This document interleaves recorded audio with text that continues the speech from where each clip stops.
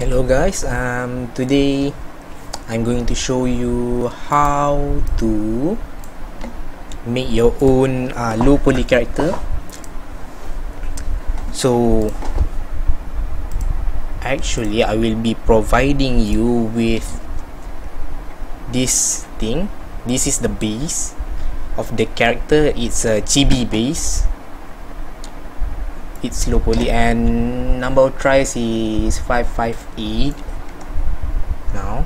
So as you can see, I try to make it as low as possible. And if you were wondering why the texture seem like this, is because I had turned on the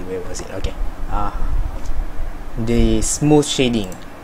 By default it will be set as a fat shading. So if you turn on the smooth shading, you will get a better result for a low poly character. So let's talk about this base first. So like I said, I will be providing this base. There are two versions of the base.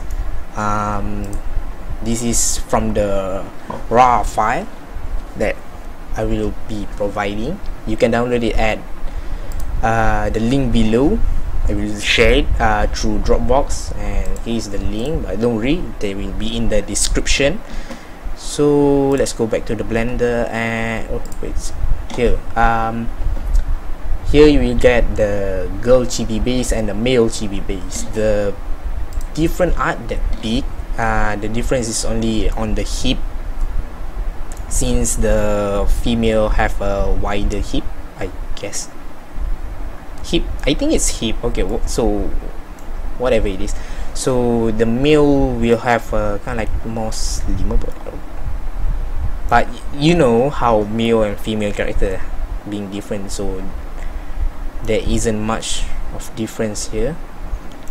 Okay, so enough with the base. So now I will show you how to start. So now I'm going to have the girl Chibi base, and actually with me I have a kind of like the basic of how I'm going to make the character. And okay, let me and everything is, where was it? Wait, oh, here we go. Open it. Okay, so you can find this image. This image is not mine, do note. Credit to those, or to whoever did this.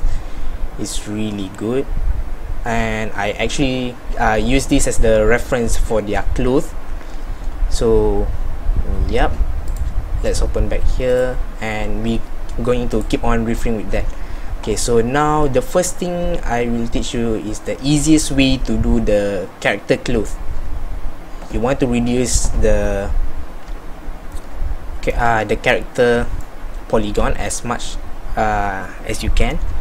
By the way, here are the screencast keys. So if you are wondering what I'm pressing, you can see it here, and I will explain what I'm pressing. I will try to treat you as a beginner on Blender. So the first thing first is I want to see how actually the character is. I need to re-see it. Okay, so the cloth is like that. I have actually done a bit of character modeling, and one of them is this. This is the female character, and you can see I can get this result with the low poly, and this is the angry mode. So, and that is the female one, and this is the male one, and I will show you how to get until that step, until you have finished the UV texture, and onward it will be on your own. So now first let's get the cloth. So what I like to do is press the Z key to enter into a keyframe mode. You can also press it here into wireframe. It's not keyframe, it's wireframe, but the Z key is the shortcut, and you can press the 1 numpad 1 So numpad is the one at the left side, not on the top, if you are confused with the num key. So what I like is just press Control and then just drag it. So the function of this is to hold on. So now I'm realized if I want to make the cloth on the hand, where we go? On the hand you see here, so we don't want the sleeve to go onto the elbow. Don't mind my English, please. It's bad, I know. So what you're going to do is press Ctrl R, and this is going to have a loop cut. You can do it anywhere. So we'll take it somewhere like around here. Okay. So then we can now move onto press Control and then just drag your mouse into make this tool. So this is for the shirt. So after I'm doing this, for if you want to make a t-shirt, this is enough. If not, then if you were going to make the same as me, this cloth, then you need to unclick this by pressing Shift and then right click, as you can see down here. So you can see. So now this is the magic part where you just press E for extrude, but then directly left click. So the thing is there, it's already being extruded, and the only thing we need to do now is scaling it a little bit bigger, and you can adjust this as big as you want, but I'm just going to make it just yep, that seems nice. Don't worry about this, the hand may come out a little bit. So if I enter the object mode, and you can see it's already come out, but don't worry, we're going to make a tiny adjustment on that later. So let's start with the clothes first. So you can open this side of property on here.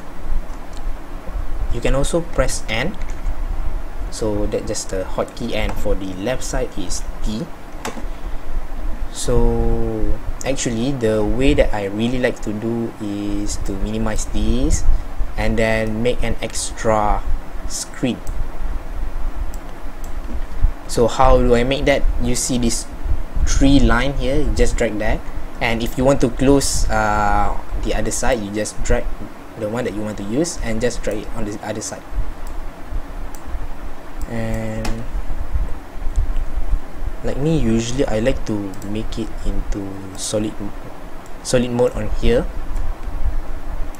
so I can see what I do, or maybe on rendered mode, that is also okay. And so why I want to use it on render mode on the other side is because, okay, here you can see on the render mode, you can see that the clothes isn't look like a real cloth. It's going through here, so we want to adjust that. So just click on this point. You need to do this one by one. You cannot just click everything and do it. You open on the right side using the N key, and then you press this on the X axis on the vertex column and just enter it 0 and enter, and what you see is that it will connect. Oh, by the way, if you just curious, actually on the modifier I had turn on the mirror modifier, so I only need to do it on the left side and it will be copied on the other side. So I'm going to do this quickly.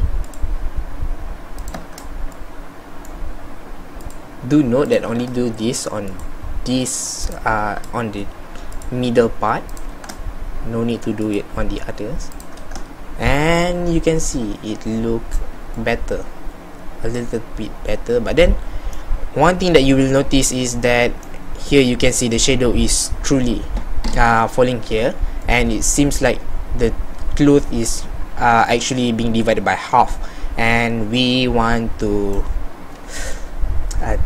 we don't want those effects. So what do we need to do is enter back into as the key.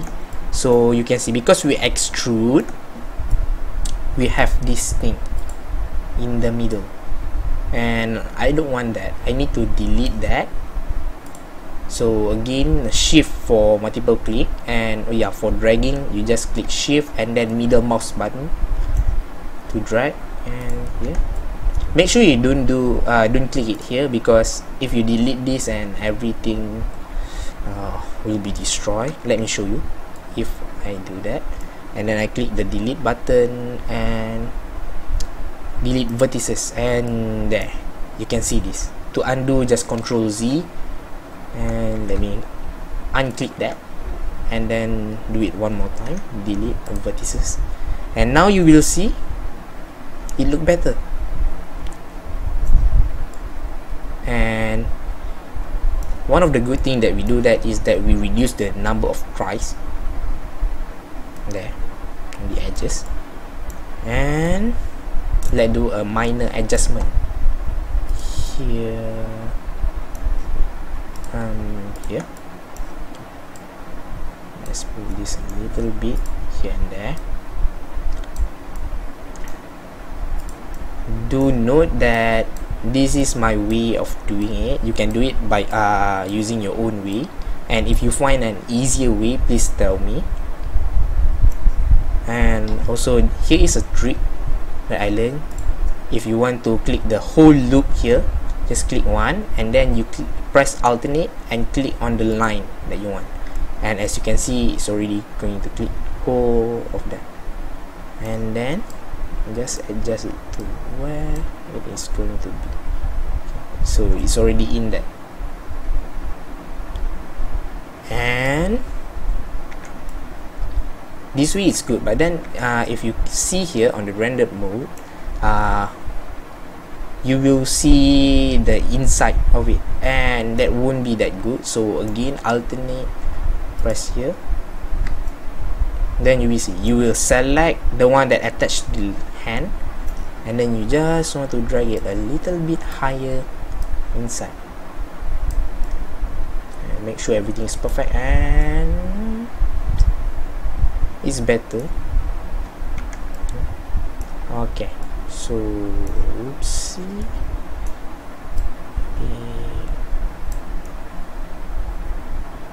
Okay, let's resize this thing a bit. Press S for scale to make it big, and then just drag it just a little bit there. Okay, that way. Okay, so oops, still can see through, so I want to scale it a little bit more.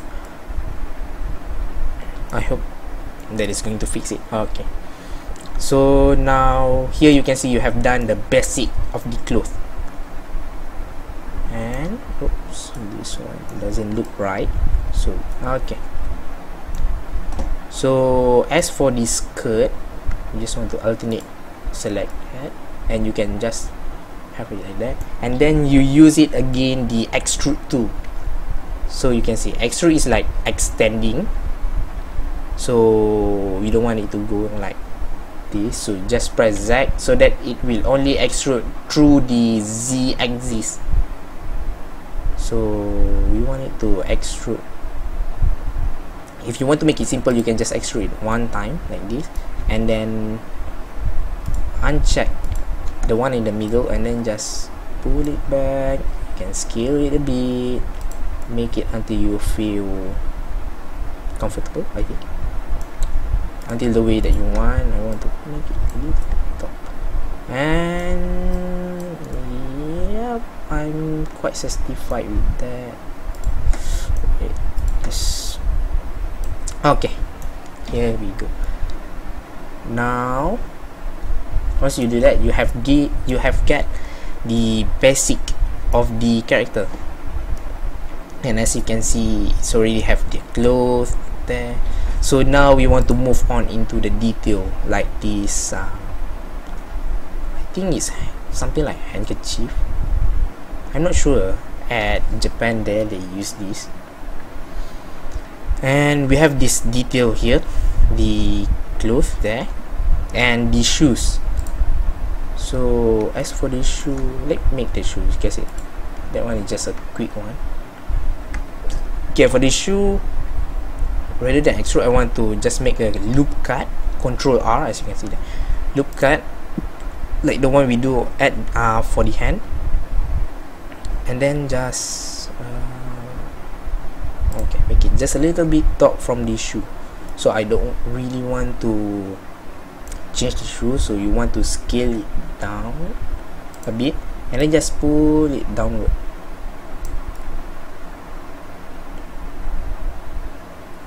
And there we go.